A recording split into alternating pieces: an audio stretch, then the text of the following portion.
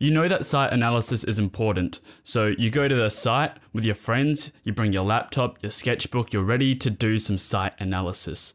You get there, now what? You stand around and chat for an hour and you go home with a simple observation of the site. When you get home, you just get on Google Maps, you overlay the sun path, maybe you take a guess at which way the wind was coming from and you call it a day. That's how site analysis is done for a lot of us. It might seem like a really pointless activity to do at the start of every project, but as I've just discovered from my Studio 7 project, I realized that it really is not just helpful to do, but it's essential in building up the first couple of steps to making a great sketch design and great project. If you complete a site analysis just to tick off the boxes, you're really setting yourself up for failure. I'm going to show you how to do a complete site analysis to form the foundation of your architecture projects. As mentioned, I've just completed the site analysis for my Studio 7 project, and this was actually a part of the assessment. We had to do a site analysis for the first assessment. And I think the way they structured this was really well. It was structured in a linear fashion so that it really gave us a step-by-step method for starting any architecture project that can be replicated for any project. So let's move into step 1. The first step to starting any architecture project is to find the limitations to the site. For example, the sun sets from one side to the other, and that's something you can't change, but it's something you're going to have to learn to work around or use to your advantage, which is a really important point. Because once you find all of the limitations and the constraints of your site, that's when you can start to build up your initial site ideas and design intentions from those limitations. For example, now that you know that the sun rises in the east and sets in the west, and you need to shade the northern side appropriately so that it doesn't let in all this heat during summer, but it still allows in heat in winter. Well, you now have a strategy for your design, or at least one strategy for your design, which is to face your building north and shade it from the sun. This will help you come up with some initial ideas as to how your building is going to look like, what's it going to function like, what are some of the main objectives that you want to focus on with your design. I initially did some computer-based homework before we did our first site visit to find out, what's the climate like? What is the sun path? What is the wind direction? What are some of the surrounding buildings? What are some of the adjacent programs next to our site? For example, we've got a big green reserve that runs behind it. That's going to be a huge aspect into helping us design our site, because now we know that we can utilize that green space to the back, which has had something like $7 million spent on it in the last 10 years. Knowing the wind direction, that's going to help you decide which way you want to orientate your building. So that was the first step, doing my homework on the site before my initial site visit to find out some of those things that you can't change. What are some of the limitations? What are some of the constraints? And this isn't the end of that process. The site analysis process then goes on into your first site visit, which I really want to say something important about it. Quite often in my first few years of architecture school, we'd go on site visits and I would get nothing out of it. As I mentioned at the start of this video, I'd stand around, talk to some friends, and then do all my homework from home and really get nothing out of that site visit. But for this project, I decided to take a different approach. I created a checklist of the things that I wanted to look at and document from the site, so that when I got there, I wasn't just clueless as to what I'm doing. I decided to have a look at, what are some of the surrounding programs? I'm going to take photos of the surrounding programs.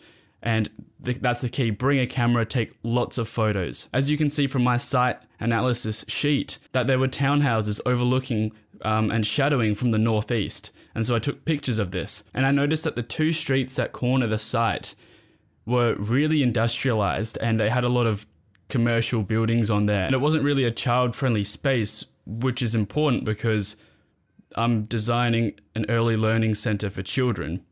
So having an industrial frontage isn't really going to be helpful or very inviting or welcoming for a bunch of kids that are going to school there. And likewise, I noticed that a lot of the houses were pretty run down opposite the site where the entrance currently is. And so I figured maybe I don't want to put my entrance on that side. In fact, we've got this whole green reserve on the back side. Perhaps we can do something with that, and we will get into that soon. And so I went to the initial site visit with a full list of things that I wanted to consider and take photos of. And then I took photos of all that and I had a checklist to go through, and I crossed it off after I got each one. What are some of the heritage buildings around there? What's the parking like? And I got all this information. Although it might not seem relevant at the start, you can never get enough information from your initial site visit. And it's always key to go on multiple site visits across your project. Another thing I did was that the street that my site was on is I went by each house and each building that was on that street and took a photo.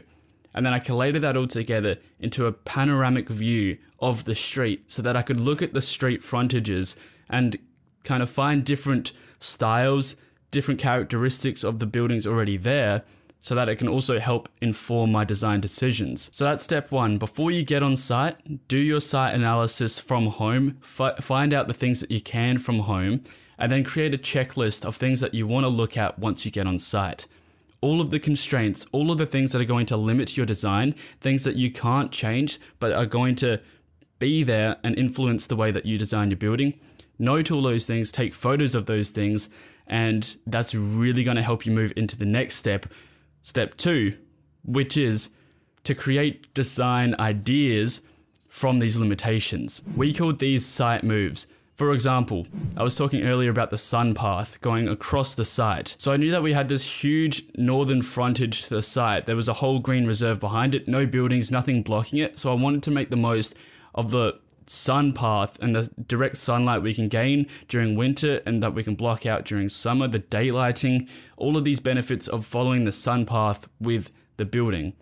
And from this limitation of the sun path, which we can't change, which is there no matter what we do, I utilize that constraint as a design strategy, which is this step, your site moves. What are some of the strategies that come out of your site limitations? That's why this initial site analysis that we did was so important, because then you figure out these things that are, maybe that can influence my design. Maybe that can be an initial idea for me. And so I mapped out this idea and just sketched out, my building's going to follow the winter sun path.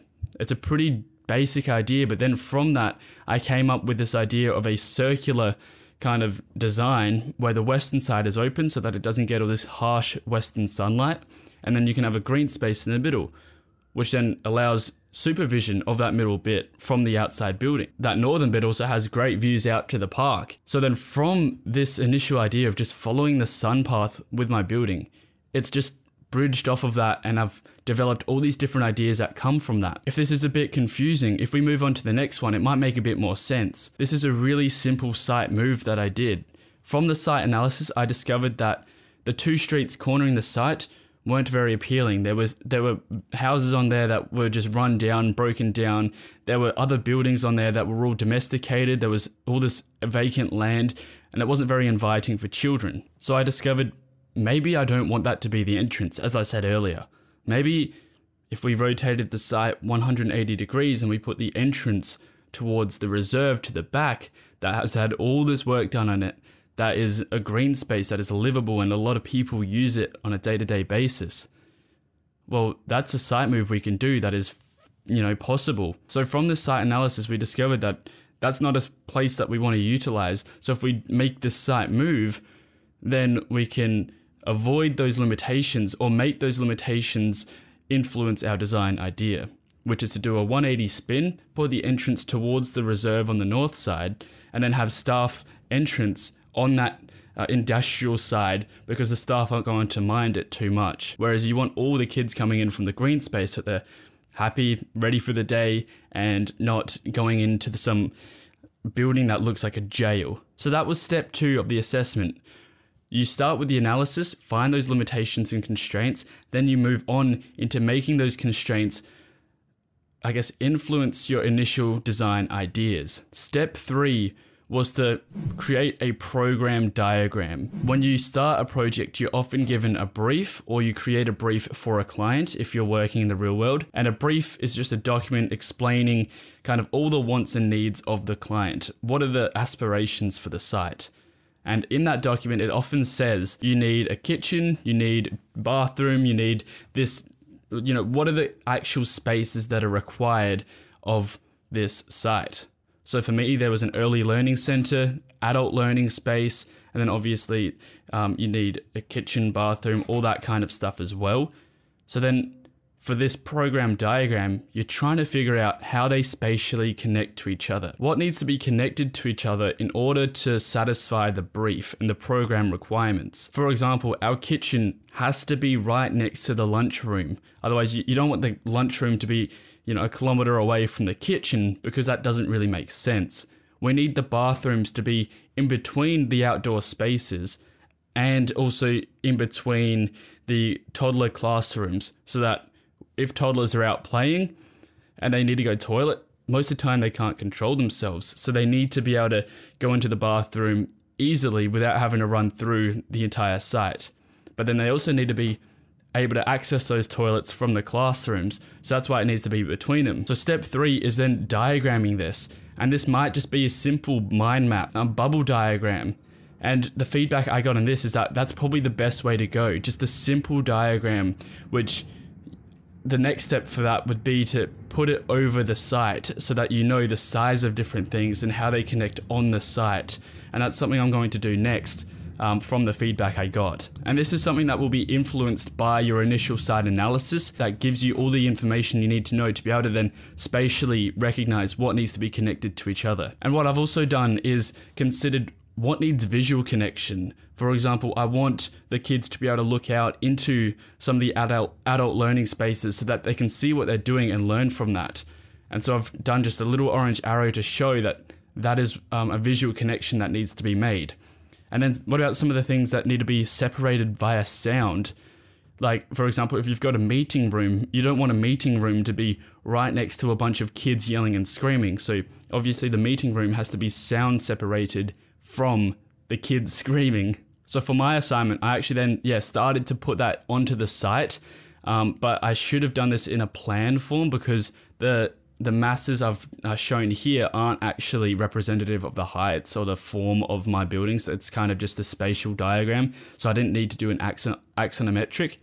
So that was the feedback I got. If you're going to show your programs, show them overlapping the site. And that's really going to help you. So this is step 4. Hopefully you've followed along with everything we've gone through so far. If not, don't worry. We're going to go over it again at the end and we'll summarize it for you. I'll speak a bit slower for that so that you can follow along with it again. So step 4 is finding precedents. And what precedents are ideas that have already been built that are similar to what you're doing. So for me, I'm looking at early learning centers because I'm designing an early learning center. Whenever I did a precedent study, I would never really consider how it affects my design. I would look at the materials, I would look at the form of the building, and I'd be like, that's cool, I could implement that into my design. And that's the first step. It's recognizing what you can take away from these precedents, from these buildings that are already built, that are doing stuff successfully, and how you can implement that in your own design. Kind of take parts of different projects that have been done and then squish it all into your project. And the best way to go about this is to find those things, but then draw them out yourself. Consider how they are actually going to create the mass of your building, how they're going to spatially organize your building.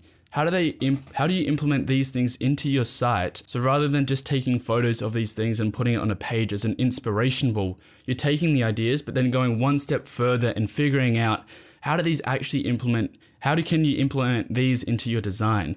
How do they influence your design? What are some of those small key things that you can take away from it and use in your own projects? So for me, what I took away from these early learning centers is that one of them had multiple paths to get to the same spot.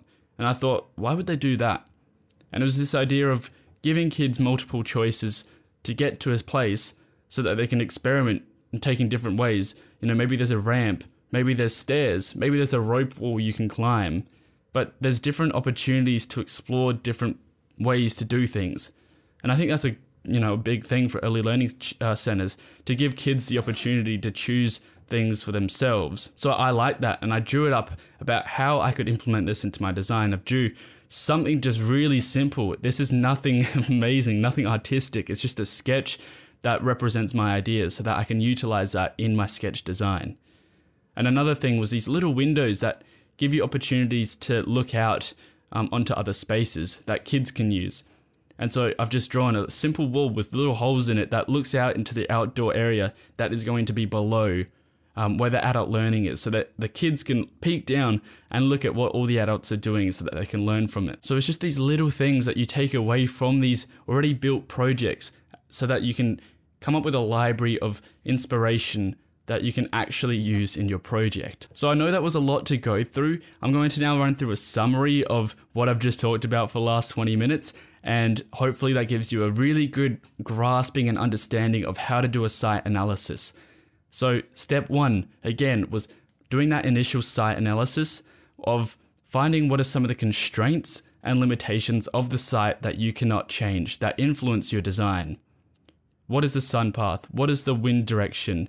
What are some of the surrounding buildings doing? Are they overshadowing? Which then leads on into the next bit, which was your site moves. Step 2 was finding out from these site limitations, from these constraints, what are some of the moves that you can do with them? Can you follow your design along the site's sun path? Can you look at the existing street frontages from your panoramic elevation and then figure out a roof design for your building from what's existing there?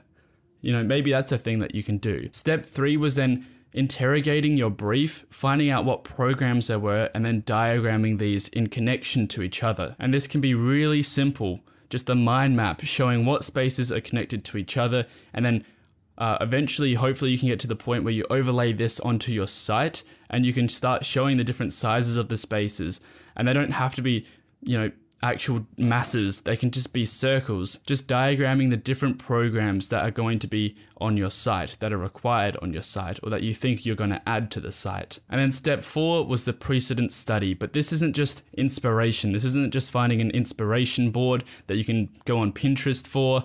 This is taking it that one step further, taking different ideas from precedents and then meshing it all into your project so that you have a good mix of different ideas that are going to help you come up with your initial design ideas. And once you've done those initial 4 steps, you can probably see that this is going to be so beneficial to starting your project. I mean, you've already started your project, but this is going to be so beneficial to coming up with a great sketch design or great final project. A lot of people just go straight into designing their building on their site, but they haven't taken into consideration anything that has to do with the site, and it's just, this is not what architecture is about. So I hope you found this short course helpful, and I'll see you in the next one.